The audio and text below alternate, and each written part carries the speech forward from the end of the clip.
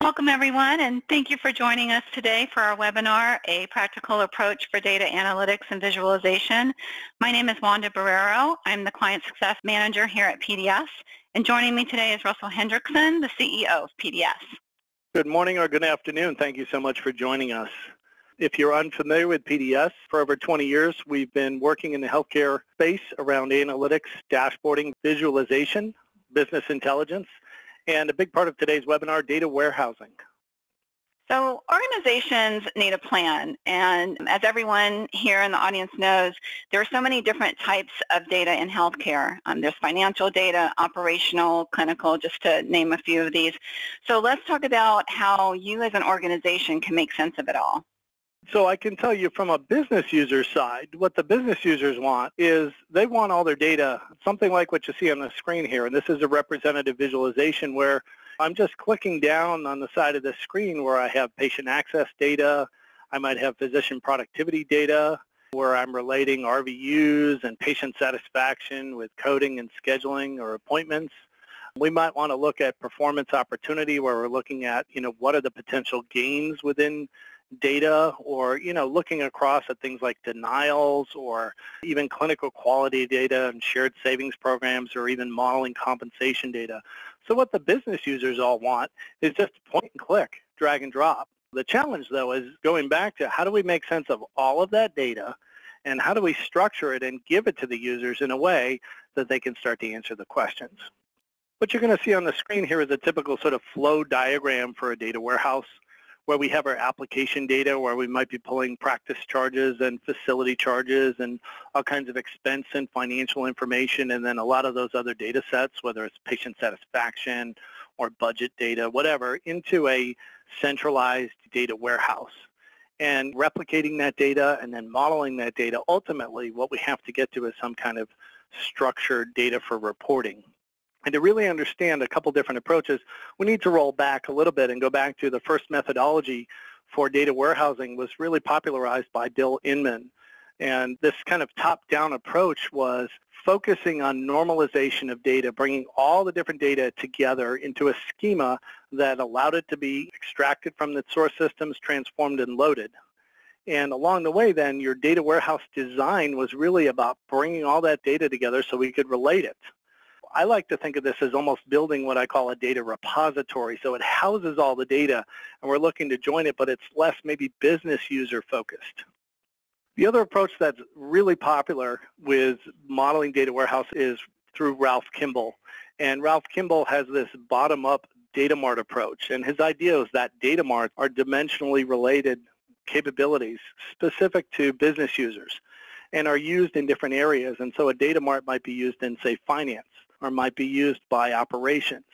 And the goal of Kimball's data mart was, as you bring up each data mart, the business users can very quickly get value from the data mart.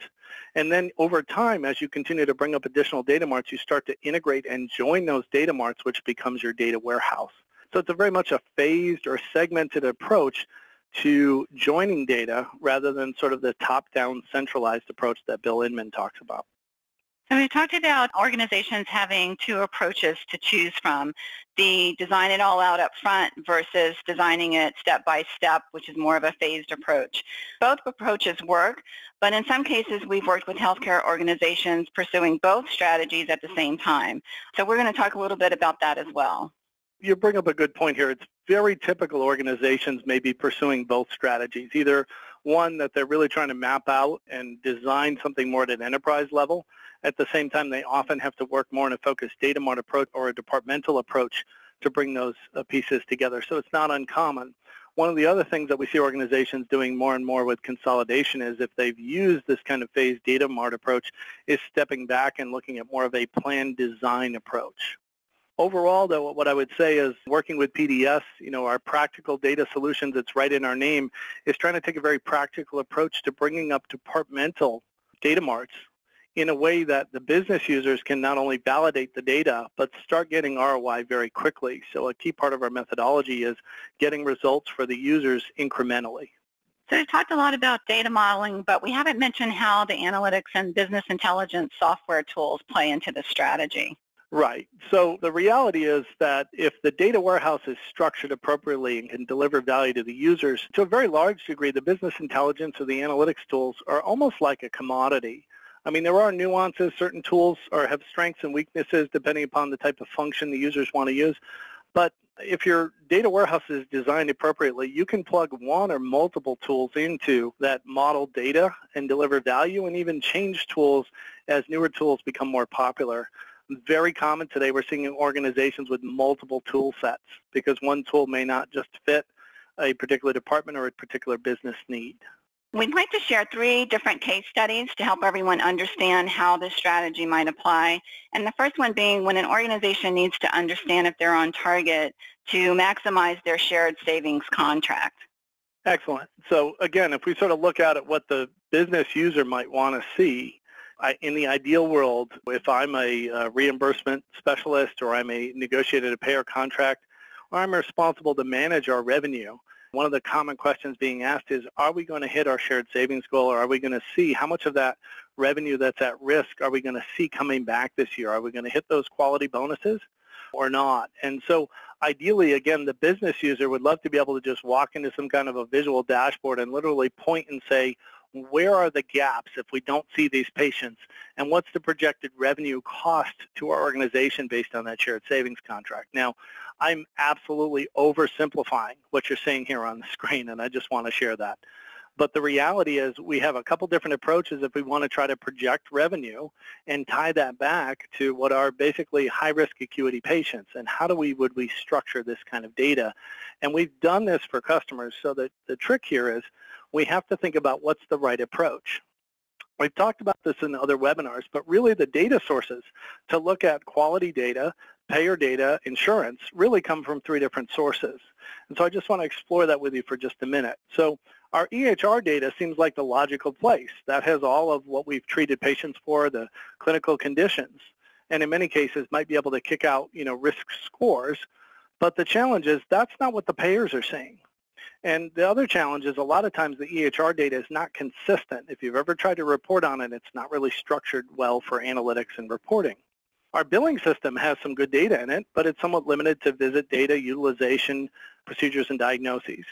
Our payer data often doesn't come back until after the close of the year. So if we're trying to see if we're on target and we don't see that data until February or March for the calendar year, that isn't going to help us determine a forecast or manage how do we make sure we hit those goals.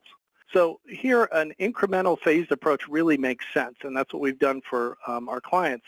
By using the billing data, which is fairly reliable, the quality is fairly consistent, and that is the data source going to the payers, we can build out a data mart, calculate those risk scores, and then assign, even if it's a forecast or a projected amount of revenue to it.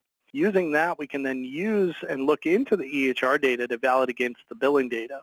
And then as we get the payer data back, now we have something to compare what the payer's saying we did against what we've actually done, which we found is key, because oftentimes when the payers report back, they're reporting back what they think happened, and it always seems to favor the payer more than the practice or the organization. So a couple different approaches here that can be used, but in this case, a phased approach allows you to move quickly rather than trying to design a whole solution that might take more than 6 or 12 months, and we can't answer the questions that the business users need.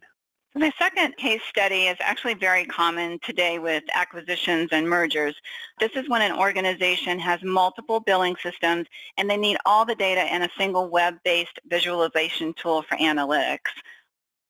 Yeah, and this is one we're seeing just more and more and more. We've helped many clients with this, approach here.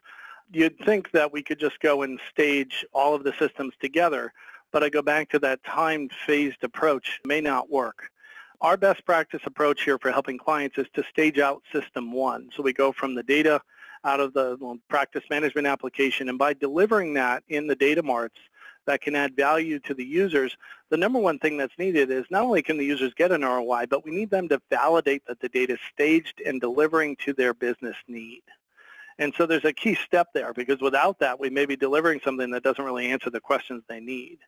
Then we would repeat that same process with System 2 and System 3. And it doesn't matter whether it's GE and Epic and Cerner or Allscripts, NextGen, eClinicalWorks. It really doesn't matter what systems we're talking about here. This approach works whether you have 1, 2 systems or 5 systems, and it will also work even when you're changing or migrating systems. So by staging each system individually, the users can now work within that system, but they've also validated the data. At that point, then, we're able to combine the data in an aggregated fashion. And it's important to note that when we combine that data, we're going to lose some of the uniqueness of each system. So this combined data set allows us to deliver highly visual analytics. But the second piece is when the users see outliers, they can drill back into the detail of the system. And let me show you an example of what that might look like in our tool set here.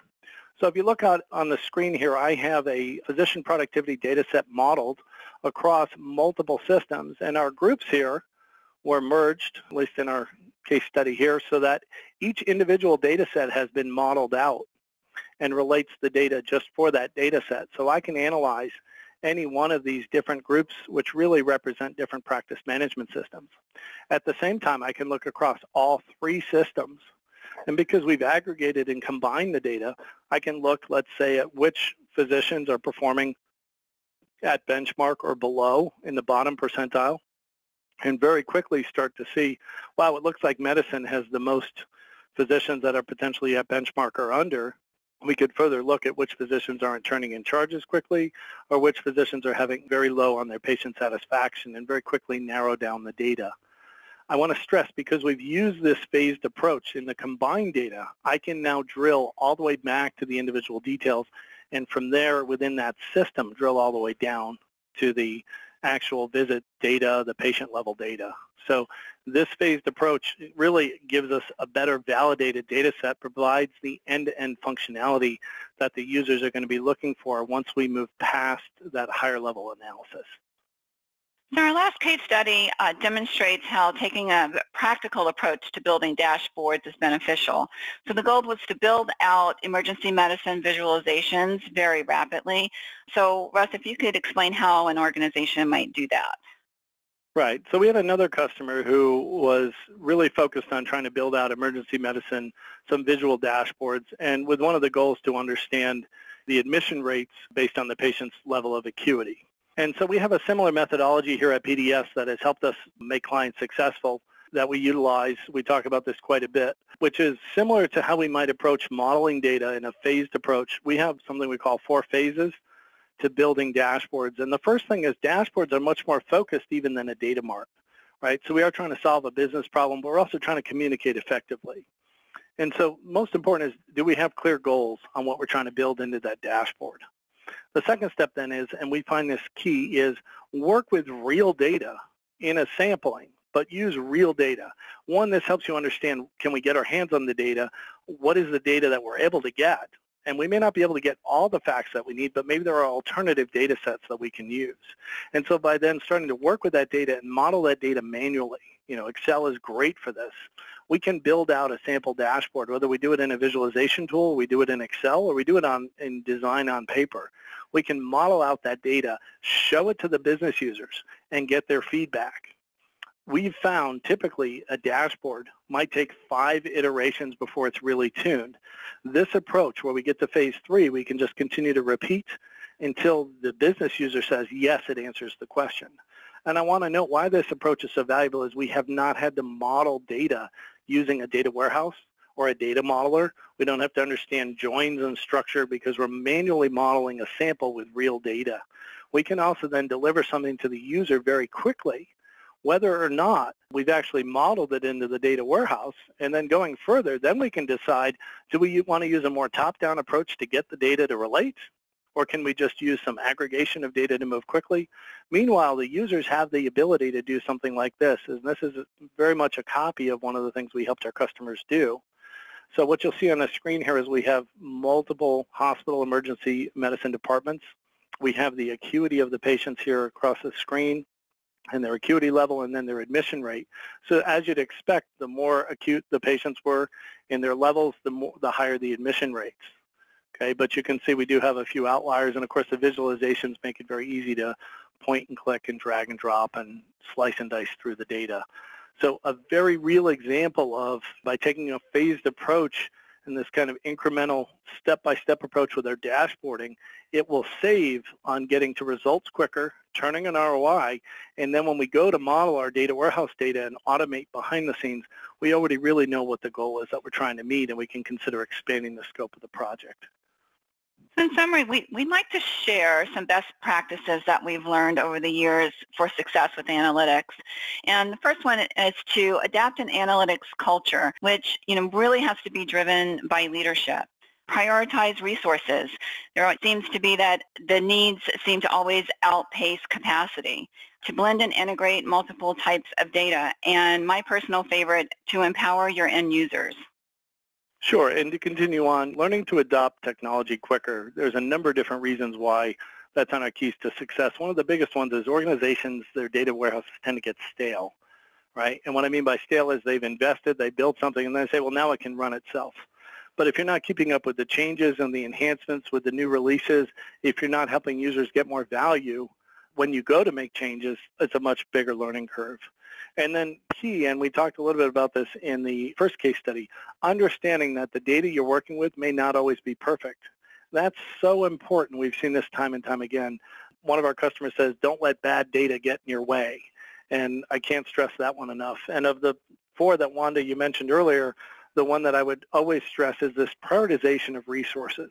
Okay, and to me, this is what makes healthcare so different. I would say this is probably the #1 key to success and why we typically follow a more phased approach, both for data warehouses and for dashboarding. The reason why we have to prioritize resources is unlike big companies like Apple or Google that can just take on a multi-million-dollar development project and it can even fail and they can throw that away and say, oh, well, it didn't work. In healthcare, we don't have unlimited resources. We don't have unlimited budgets. And the business users, given the complexity of data within healthcare, always have more needs than we can serve. And I suspect most of you on this call are in some kind of an analytics role, or you're a business user looking for more ways to get more information out and to analyze data quicker. So because we have limited resources in healthcare, we don't have unlimited budgets, we have to be very focused on how we use that data, and we have to make sure that every step or every phase of our projects that we're prioritizing so we're getting an ROI as we move forward. And that's a big part of why we here are practical data solutions. The practical approach is really looking at taking phases and steps, turning ROI, and then building on those for the next phase or the next step. So that's how I would kind of summarize through that. That completes today's webinar. Thank you so much for joining us. If you'd like more information, please reach out to us, and we'd be happy to help you. Have a great day, everyone. Thank you. Thank you for joining us.